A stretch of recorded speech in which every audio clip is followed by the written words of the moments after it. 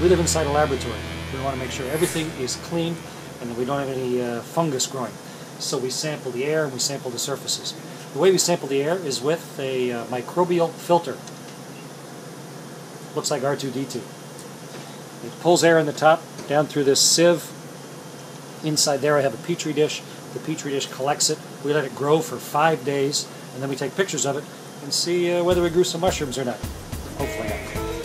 First step, turn it on. Next step, push on.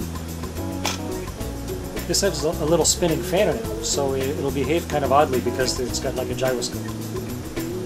For 3 minutes, it will sample the atmosphere, and then I'll close it, shut it off, and then close up my petri dish and see what grew.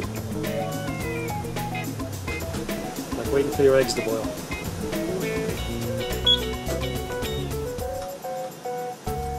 Time to push off. Time to shut off the fan.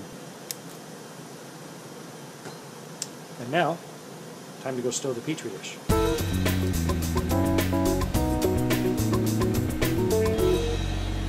Hi, it's 5 days later, and our samples have been cultivating in their incubation bag in the cupboard.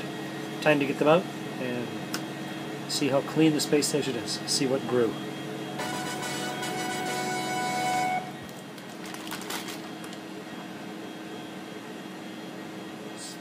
Just as you'd expect, the air in the space station isn't full of floating bugs.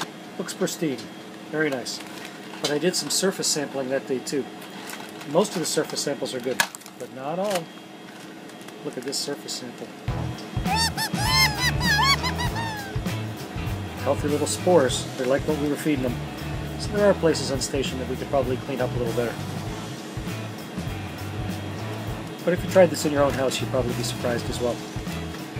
All part of maintaining a healthy workplace, a healthy place to do experiments, and living in space.